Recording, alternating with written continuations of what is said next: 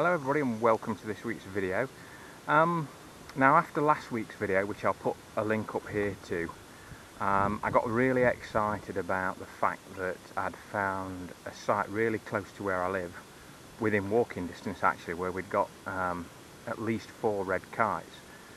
And this is in Nottinghamshire, so we very rarely get red kites at all. So I stopped the vlog I was anticipating to do and sort of went off and did a vlog on red kites. Now, after I looked at that objectively, after I'd got back and then released the video, I realised that it was actually, the images were at best average. And I wondered really what had gone wrong. So anyway, in this video, what I'm going to do is tell you what I think went wrong and what I've done this last week. And hopefully you'll see what I'm going to do at the end of the video is put a series of images of red kites that I've taken in the last week, and hopefully you'll see a progression there, and I'll tell you what I think I've changed and why in my opinion these shots are far superior to the ones I took last week. And actually I feel like I've really nailed it this week. So stick around for the images at the end and I'll go through what I think happened over this week, the things I've changed that have made these images so much better. So what do I think happened last week and what have I changed over this last 5 or 6 days that I think has made these images so much better? And it really, I think the first thing to remember is, although I've been doing wildlife photography for 20 years, give or take a year or so, I actually spend most of my time, or I have done in the past, doing mammal photography. And I probably worked it out at something like 85% of my time has been doing mammal photography, with the other 15% doing bird photography, of which birds in flight was less than 5%. So immediately there you can see that although I've got a lot of experience doing wildlife photography, thinking about it, I've not done a lot of bird in flight photography. And the next issue was I was going to photograph a bird that I'd never photographed before, so I had no intelligence on its sort of habits, what it would do. Now over this last sort of 5 days, what I've done is, because we're now in British summertime and you know it's light till 7:30, 8 o'clock at night sometimes if it's a good day, I've been able to get out after work and come up here onto the airfield and just try and see what the kites are doing. And for the first couple of days we had that northeasterly wind, and I thought, well, when I first photographed them in the vlog, it was a southwesterly breeze, but it was a very strong wind. I think I mentioned in the video that it was up to like 35-40 mile an hour gusts.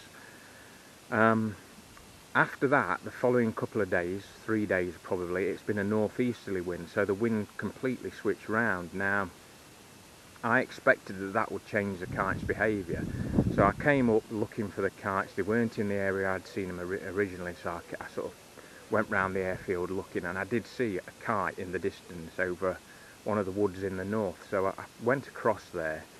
And it seemed to me what the kites were doing was they were doing a sort of an anti-clockwise circuit.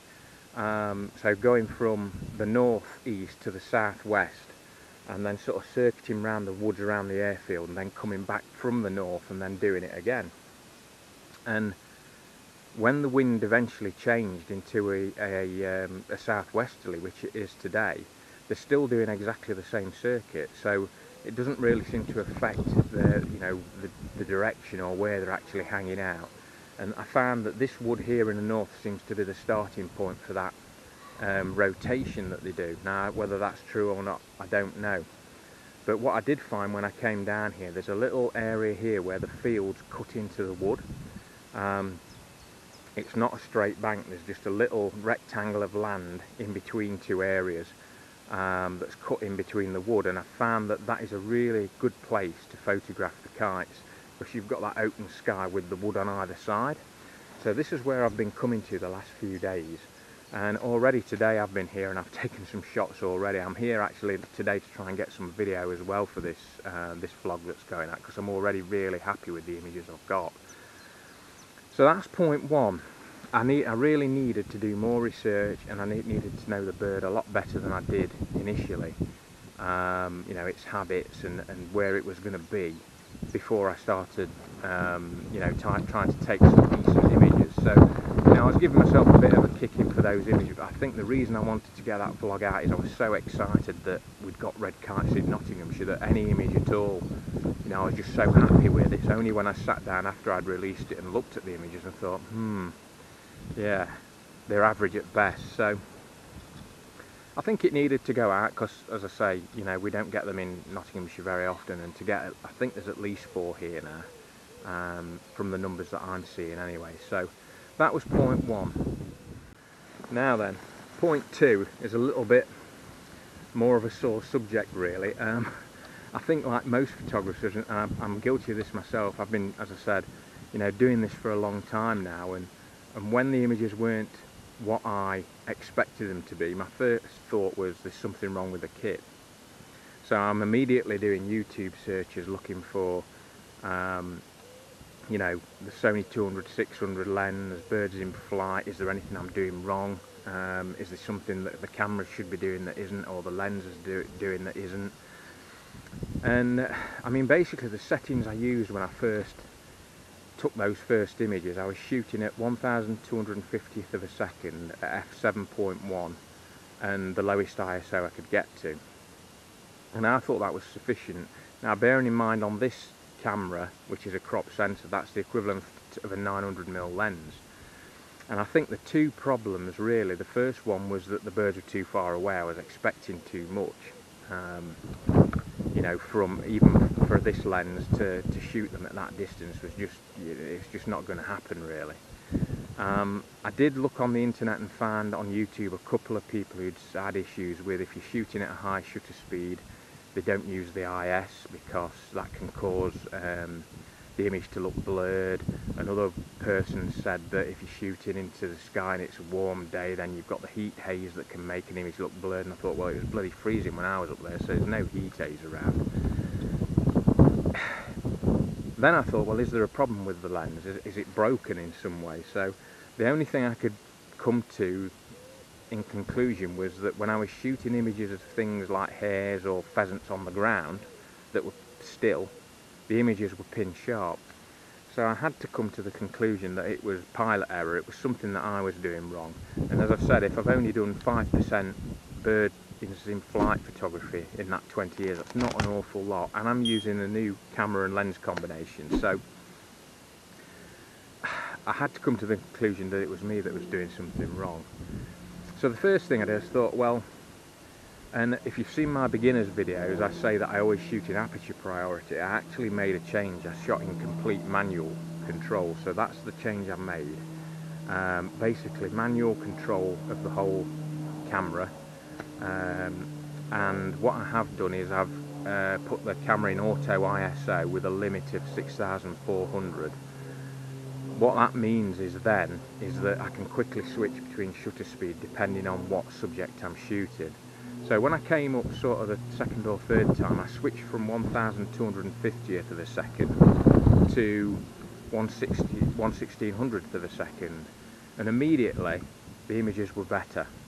I was also closer, admittedly. I got some nice close shots, or closer, because I was learning the habits of the birds as well, so that was helping.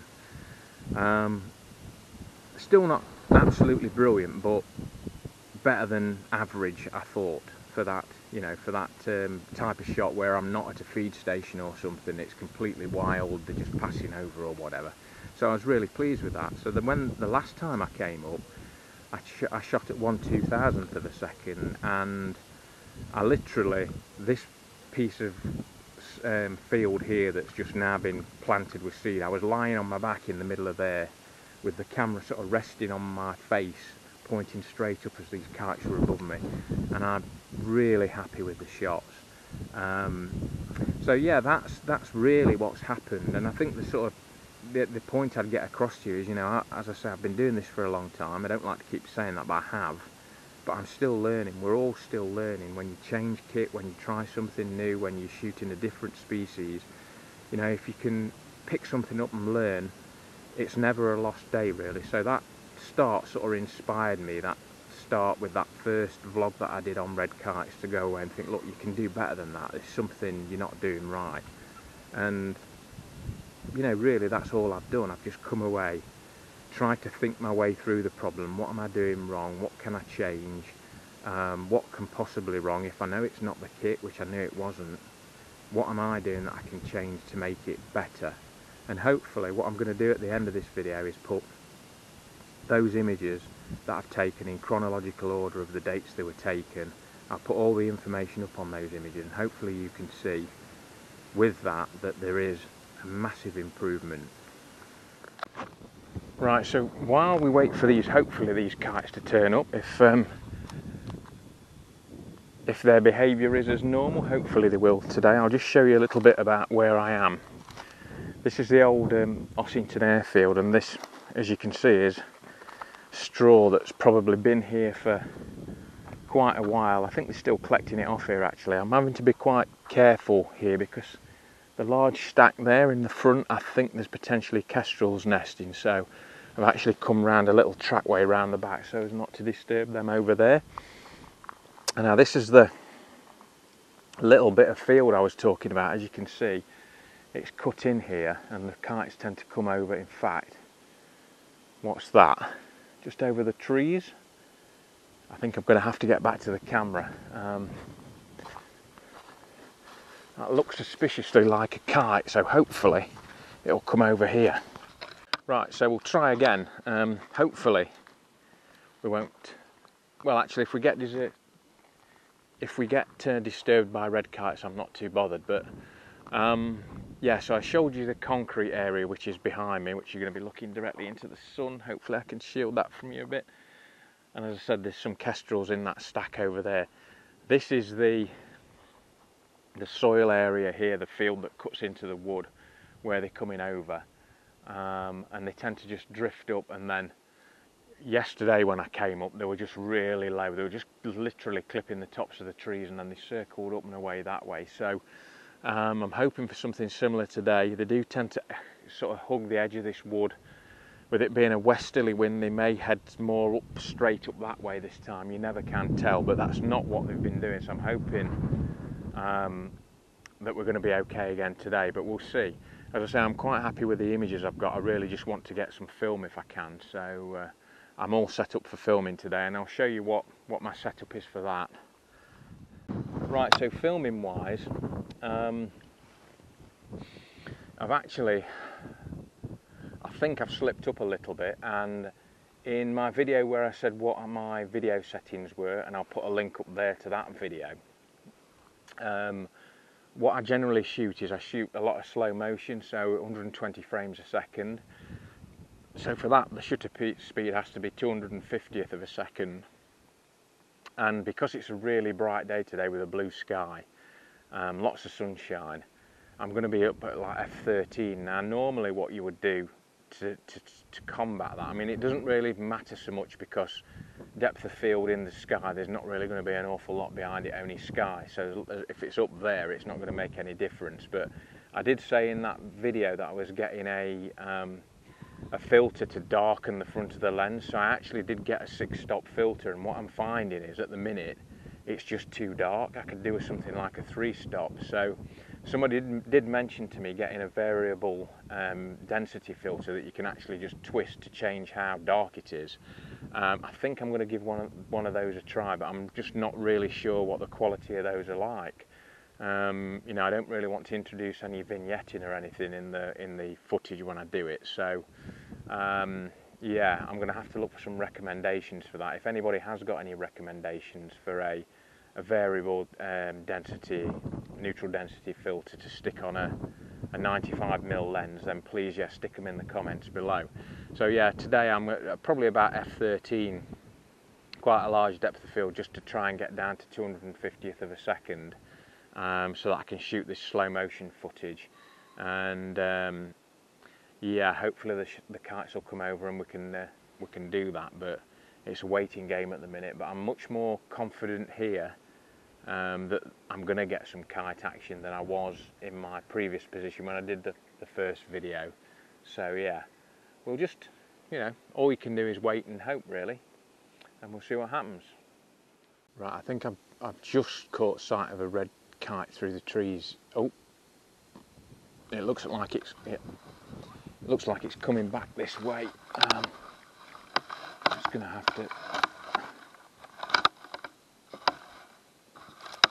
have to stick you down there a minute. I think he's coming over the top of the trees.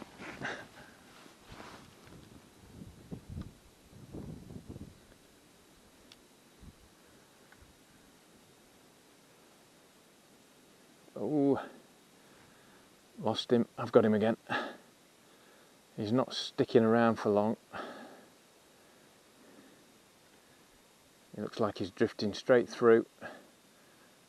I think I've got a little bit of useful footage here.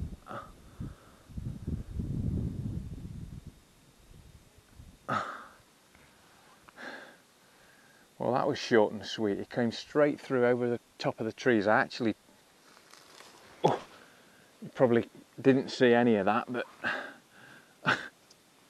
he actually came, saw him briefly here, and then the next minute it was coming over the top of the trees here. Spin you around so you can see over here, but then he's drifted that way, so I managed to get a shot. I think you'll have already seen it anyway if I did. But it proves my point. They drifted off way in that direction earlier, and they've done a circuit and come back over the wood. That's one. There's at least another one. I think that was a male because it was quite small, but we'll wait around here for a bit longer and see if anything else turns up. But at least I've got a little bit of footage. Not brilliant footage, but better than nothing. And as I say, I'm seeing them every day now, so at least I know that the field work that I've done is paying off. That was a little bit of excitement. Anyway, that's really it for this week. I hope you've enjoyed this vlog. I'm going to try and get some footage. You'll have already seen it on this video if I've got it. If not, there won't be any. That's the only thing I'm lacking at the minute. Again, I was so enthralled with taking images the other day, and to be honest, I didn't bring this big tripod. I was shooting handheld, so yeah, it would have been a bit difficult to take any footage. So I'm hoping that that's going to change today. I will no doubt see you next week for another video. I hope you've enjoyed this one. I hope you've taken something from it, and I hope you enjoy the images at the end. If you've not subscribed to the channel, then please think about subscribing, and please give us a big thumbs up. It really does help to boost the channel and move us forward, and I'll see you next week. Cheers, bye.